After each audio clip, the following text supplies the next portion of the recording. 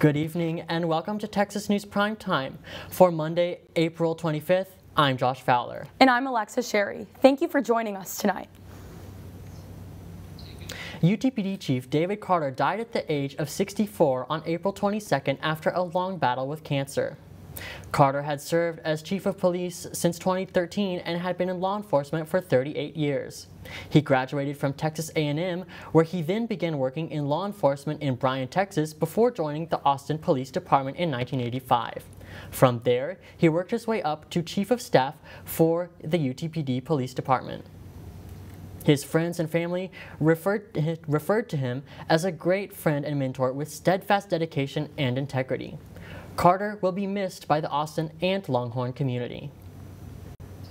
An act of heroism by a National Guard member resulted in tragedy this past weekend. 22-year-old Specialist Bishop Evans jumped into a river near Eagle Pass, a section that is known to have strong currents, after he noticed what appeared to be two migrants drowning. Maverick County Sheriff Tom Schmerber stated how, quote, he jumped in the river, they never saw him come out, quote, today. Evans' body was found near the Mexican side of the Rio Grande. On April 6th, Governor Greg Abbott ordered state troopers to inspect commercial trucks as they crossed the border. The move led to a massive line of trucks waiting to be inspected. The inspections ultimately found no drugs or migrants and were estimated to cost the state $400 million per day.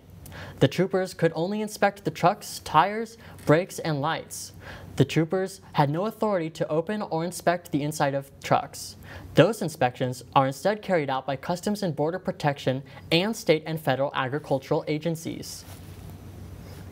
Texas Attorney General Ken Paxton filed a lawsuit on Friday to prevent the Biden administration from lifting Title 42.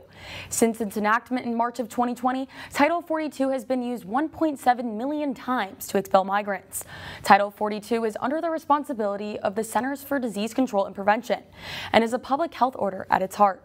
Paxton's lawsuit argues that the Biden administration did not follow the correct procedure to end Title 42. Health and Human Services Secretary Javier Becerra said, quote, health orders are not immigration policies. You can't use the cover of health to try to deal with migration. Some Texas Republicans are calling for Governor Greg Abbott to declare an invasion of migrants, to give legal standing for state personnel to deport migrants. This comes after Abbott halted increased inspections of commercial vehicles along the Texas-Mexico border. At a law enforcement roundtable last Thursday, the governor said the following. So this is something that I began studying back when I was the Attorney General of Texas, something that I've continued to study. And there are some issues that we're looking at that we've been provided no answer on. The operation as it would work is to put these people and deport them immediately. These are people who already have papers to roam freely in the United States. As soon as we drop them off across the border, they would just come right back across the border. And so all we would be doing is creating a revolving door. If we do use this strategy, it could expose law enforcement in the state of Texas to being prosecuted. Jeffrey Hoffman, the director of the University of Houston Immigration Clinic, says the invasion claim would be difficult to defend in court and, quote, not lawful. It's political theater, end quote. Last Friday, bombshell recordings of GOP House Minority Leader Kevin McCarthy speaking following the January 6th insurrection were released to the public. In the recording, McCarthy talks with Representative Liz Cheney about how to address the issue of the former president, who at the time was widely regarded as being complicit in the attack by members on both sides of the aisle, though many Republicans have since backed off that position. Take a listen. And the only discussion I would have with him is that I think this will pass, and it would be my recommendation we should do that. I mean, that would be my take, but I don't think he would take it. But I don't know. To a study from the Cockrell School of Engineering, Texas is capable of eliminating its carbon pollution in less than 30 years and would actually stand to benefit economically from doing so.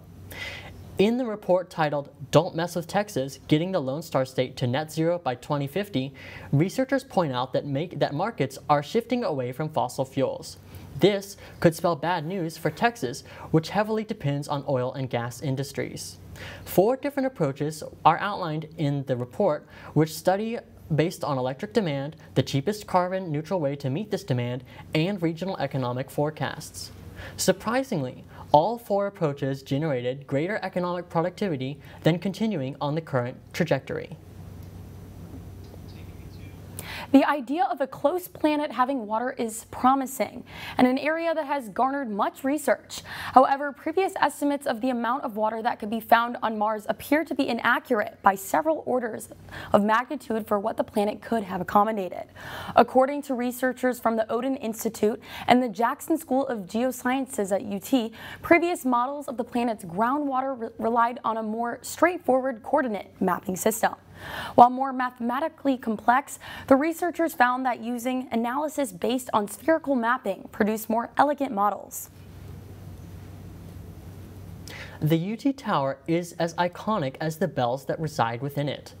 Many think the bells, or the carillon as it is officially called, is automated. Although this is true for some things like the hour chimes, this is not always the case. Let's take a look as I bring you up to floor 27 of the tower. Walking from class to class, we've all heard the bells ringing to mark the time. And if you've been lucky, you may have heard songs you recognize. But did you know that many of the songs you hear on the tower bells are actually played by students? To find out more, I spoke with members in the Guild of Carillonneurs. It feels very cool, first of all, to be able to go up there and play such a public instrument, but at the same time, you're like a recluse. You're not seen by your audience. So, you know, having both of those extremes at the same time is rather titillating. So the ways the carillon is similar to a piano is that the wooden batons are laid out just like a piano key. So on the top, you have the black keys, if you will, and on the bottom, you have the white keys. The carillon actually has all of the pitches on the bottom that are in the lower half of the carillon. These pedals actually make pitches, so in that way it's more similar to an organ. My favorite part about being in the guild is being able to interact with everyone. Usually whenever I play a song, it's like a song that I guess people already know. I don't really play very much like carillon specific music. It's mostly songs that people have heard before. So it's always fun whenever people like talk about hearing their favorite song on the bells. If you want to request songs to be played on the carillon, you can find them on Instagram with the tag Texas Carillon. For Texas News Primetime, I'm Josh Fowler.